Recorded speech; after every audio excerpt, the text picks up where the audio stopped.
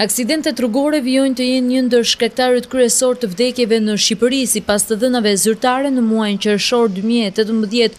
Numri të vdekurve nga aksidentet rrugore është 20 persona nga 12 që ishte një vit më parë.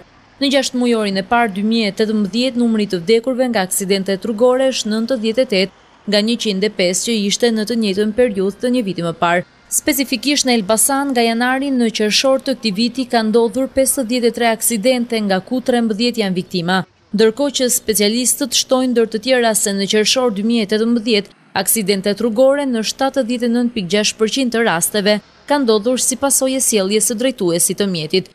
Numri më i lartë i aksidenteve në këtë periudhë është kryer nga grup mosha 25 deri në 35 vjeç, duke zënë 26.1% të numrit të aksidenteve gjithsej, ndërsa numri i aksidenteve sipas sjelljes së këmbësorit është ulur 12.7% krahasuar me të njëjtën periudhë të një viti më parë.